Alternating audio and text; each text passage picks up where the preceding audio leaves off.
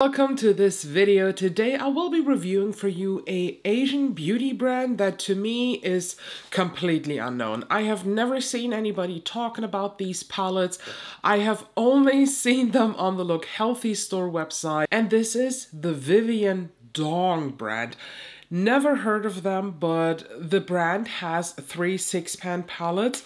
All of them are shimmers, so you will not find a single matte eyeshadow in here. And I have all 3. I think there are only 3 of them. If there is a 4th one, I'll link it down below, but I think it's only 3. And today I will be creating looks with each of these palettes, and then I will give you my final thoughts. This look here that I'm wearing right now for this intro is actually the first one, and that is done with the Thorn. Please keep in mind that these are translated by a Google translator here on the back and by what it says on the Look Healthy store website. Some of these translations might not be right, but I double checked with the website, so I'm pretty sure I'm right, but I could be wrong. I don't know.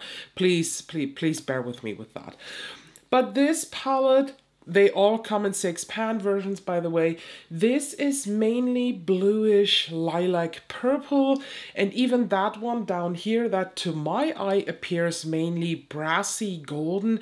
This has beautiful pink and purple specks throughout. All of these shades are magnetic, so that palette is magnetic and you can take them out, put them in something else, or just mix and match as you go, but I personally would never, although these do not have names. When you look at the swatches of Thorn, you just see a purple vibe. That's it, it's a purple vibe. And here in the phone video, this is done with my phone in flash. You just see how beautiful and sparkly and just how pretty they are.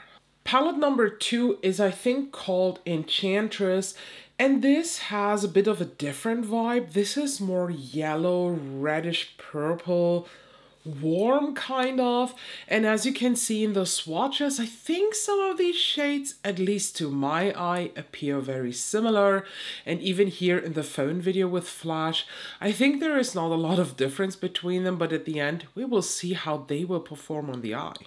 And last but not least, we have Optical Chameleon. This is, by the way, also the most expensive one of those, and it has the least amount of product. So each of these, as said, has 6 pans, and these two, Enchantress and Thorn, come with 10 grams. That means each pan has about 1.5 gram, or if you want to have it on point, it's 1.6 gram. The Optical Chameleon one has only 6 grams, so here are only 1 gram per pan. And that is mainly for the fact that this is one of those very translucent, shifty, duo and multi-chrome type. They have a complete different formulation. They feel very squishy, at least to the touch when I swatch them. And as you can tell here on the photo, they all have quite a sheer base, and even here in the phone video with flash, it's just, they appear and then they don't, and I personally really like that because I love shades that are just doing this. As said, you can get all 3 of them on lookhealthystore.com. They do ship worldwide with no taxes, no shipping costs whatsoever. And if you want to save some money, you can use my code ELLAGRAM for 12% off. And now I'd say let's just hop into the looks. As said, 1 look with each palette, and actually for this one with Thorn, I managed to use all 6 of the shimmers in here. That's probably a first time for me. So let's see what I can do, and at the end I will of course give you a review on these palettes if they're worth it or not. And I just remembered before we head now into the tutorial that I forgot to tell you the prices. So Thorn is €25.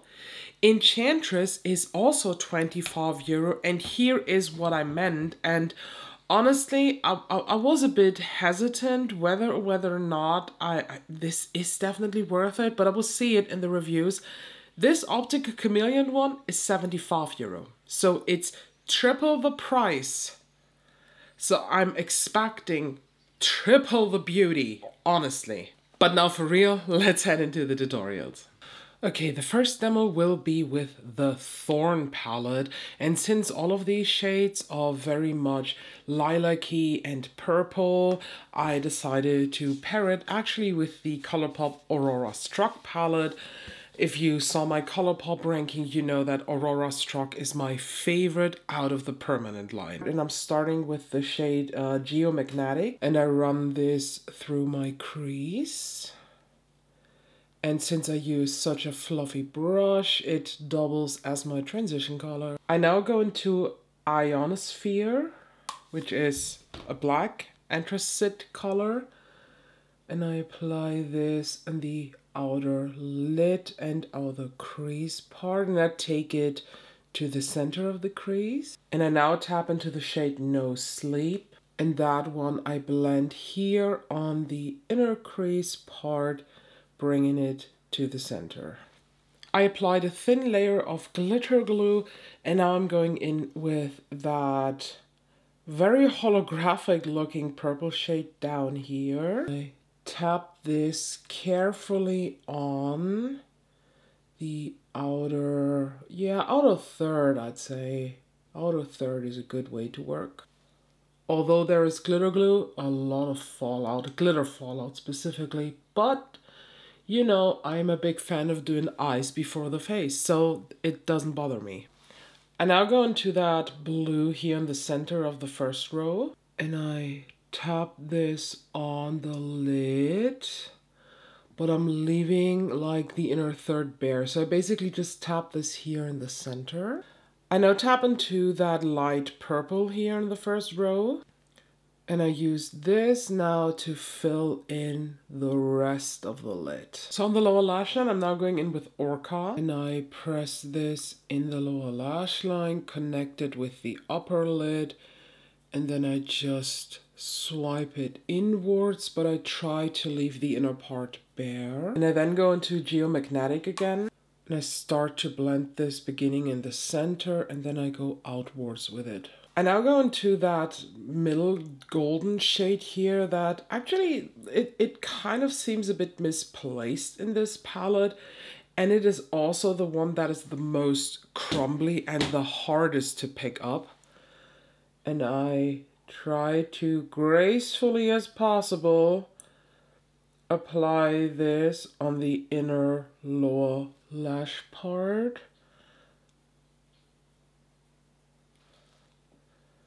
That will do it. I take that back, it's not misplaced, it just looks very golden, pink golden in the pan, but it turns into something very, very pretty with a slight pinky shift. But as said, it's super flaky and crumbly here in the pan, and I'm not a fan of it because it just takes a bit more effort to make it work. I now tap into that first shade here, and that one I use as my inner corner highlight. And here we have the first finished look with the VIVIAN DONG Thorn palette, and I just once again realized I have not applied a brow bone highlight.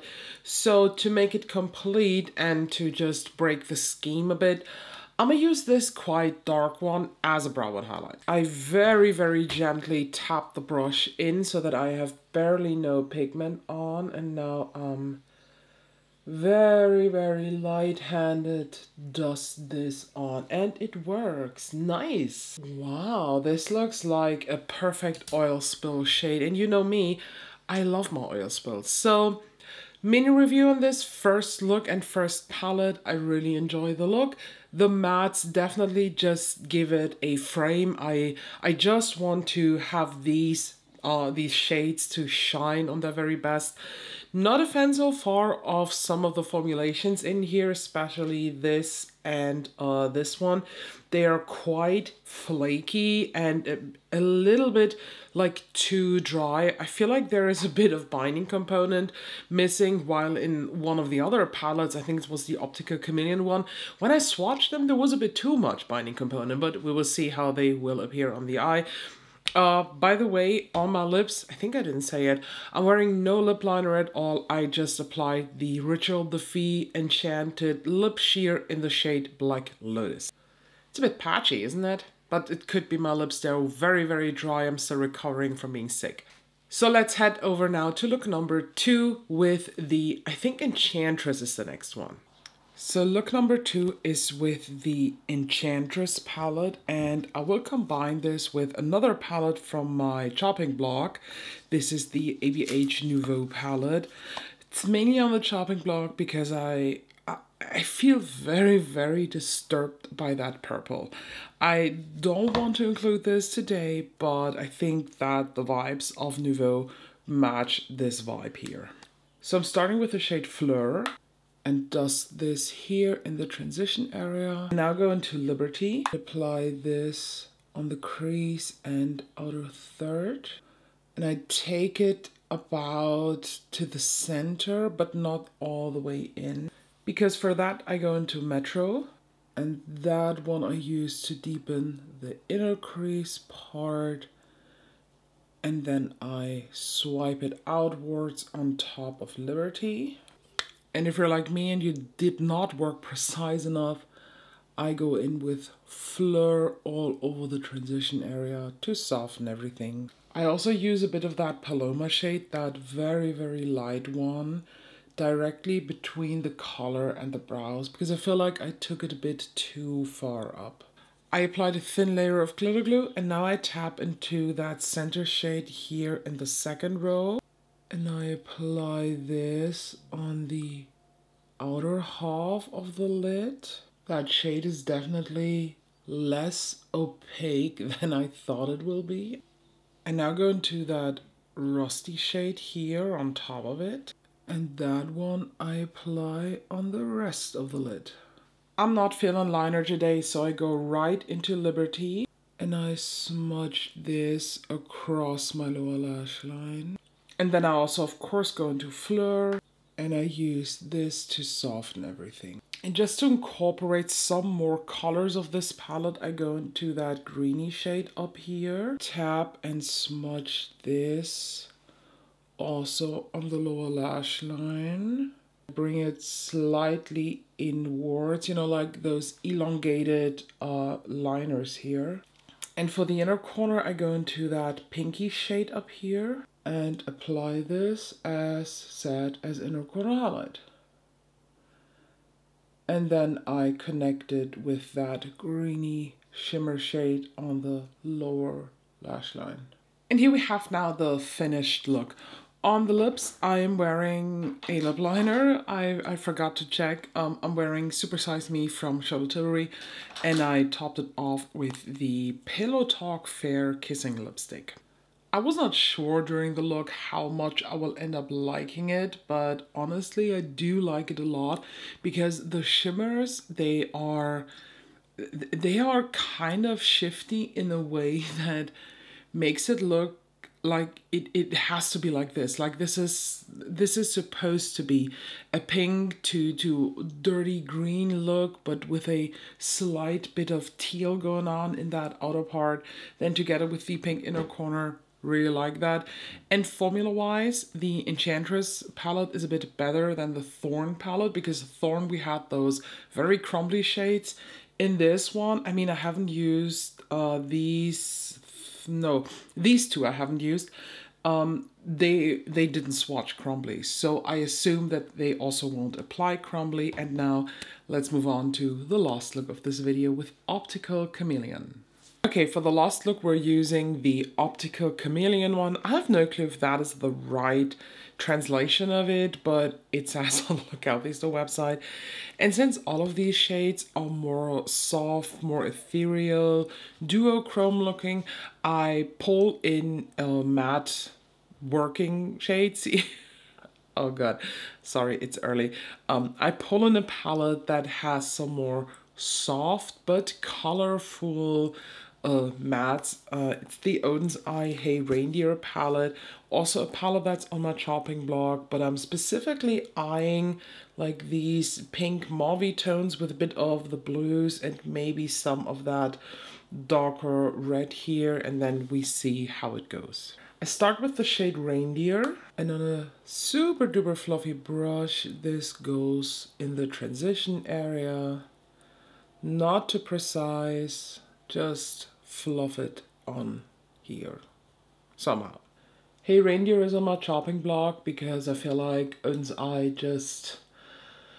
The palettes, especially the Christmas palettes from last year, they are so weak. They are not what I like to see from Eun's Eye. And to be honest, the last time I saw what I want to see from Eun's Eye for real were the first palettes that I bought, which were the Christmas palettes of 2022. And the Halloween collection from last year, the Halloween, that was awesome too. But these, they're just not it. But I want to give them some love. So now go into the shade, what's it called? Greetings. And I start to apply this in the crease, starting in the center, bringing it inwards, and then slightly fluff it out. And then I tap into Holly. I apply this on the outer crease part, a bit in the outer V, but I just mix it with Greetings now. I want to keep it more on the ethereal side, so no deepening shades. I go now into that one, and if you remember from the intro, this is the most expensive one. This retails for 75 euros, so that's a whole lot of money. And I'm going into this shade here, and I apply this on the outer part, basically where the blue is. I go into this shade up here. That looks a bit like Pisces from the Adapt X Amy Loves and Regal from Cleonad. I use this on the inner part of the lid. Okay, but it does not apply like Pisces. It just looks like that in the pan. And maybe, once again, you in the camera here saw it completely different, because that's a tricky part of duo and multi-chromes. What I see in real life is sometimes not what the camera is picking up at the end. Maybe that one looks more like Pisces. I don't know. Maybe I just want something to look like this because it's a beautiful color combo. I get it why this palette is so much more expensive than the other two. The quality, the way they apply, the way they look, most certainly, is absolutely outstanding. I want to stay in the more soft vibes, so for lower lash line, I'm starting with the Colourpop BFF Cream Gel Liner in the shade Calabasas. It is a very light pink, and I line the lower waterline with that. It's a metallic pink. I now go into the shade, I go into Greetings, and I blend this across the lower lash line. I now go into that upper shade here, and I apply this on the inner corner and smudge it on the lower lash line a bit. And here we have now the finished look. For the lips, I'm wearing the Charlotte Tilbury Crazy in Love lip liner, filled in the complete lip, and then I topped it off with Hourglass Phantom Glossy Balm in the shade Rise. And I also added a brow bone highlight, this time different to the inner corner. I used that shade up here. So for this look, I did not use these two. Yeah, just these two shades. I hate that I have to say this because I didn't want to, but honestly, from application, the way it appears on the eyes, the way it shifts and looks and also makes me feel, honestly, the Optical Chameleon one is my favorite. It is also the one that's the most expensive. And that's actually a bit sad because I really thought I maybe can recommend you one of the other two because they're only like 25, but this 75, that's a lot. But if you want to grab one and you don't want to spend that much money on it and you want to grab either the Thorn or the Enchantress, honestly, it depends on what do you like. If you are very into earthy tones, soft greens, a little bit of gold and warm shifts, definitely go with Enchantress. It's my least favorite, but you know, I'm not into those. But if you like more intense blues, purples, and for upcoming winter or fall looks, I think the Thorn one is definitely giving it to you. And my favorite is the Optical Chameleon. I'm sorry, it's the most expensive, I know, but you can save 12% with my code ELLAGRAM on each of them. I do want to point out though that this one, in terms of quality, like formulation of the shades, is my least favorite because most of them are quite crumbly, while Enchantress one is a bit more consistent in the formulation.